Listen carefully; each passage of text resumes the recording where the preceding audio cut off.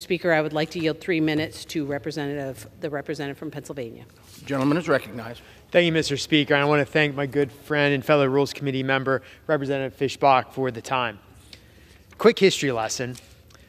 June 2020, Vice President Kamala Harris applauded former LA Mayor Eric Garcia's decision to slash police funding by $150 million. Representative Ocasio-Cortez has stated, and I quote, "Defunding the police means defunding the police." Exact quote.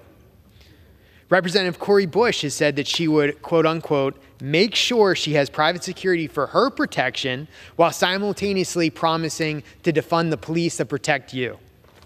Representative Tlaib has said, and I quote, "No more policing, incarceration, and militarization," end quote. Representative Omar has stated, and I quote, "Not only do we need to defund, we need to dismantle police departments." And what's been the result? What's been the result of these attacks on law enforcement? Well, 2021 was the deadliest year in 2 decades for our law enforcement officers. 64 officers were shot and killed in the line of duty in 2022. Just to put that in perspective, that's a 40% increase from 2020.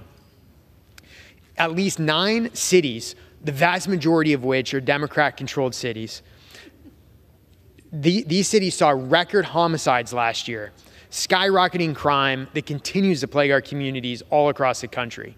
Right here in DC, for example, we're already seeing a 13% rise in violent crime in 2023 compared with 2022, when crime was already at near historic levels.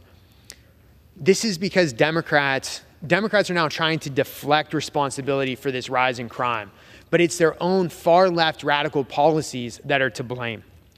It's essential that we make it clear that Congress, at least this Republican majority, condemns all efforts to dismantle and defund our nation's police officers.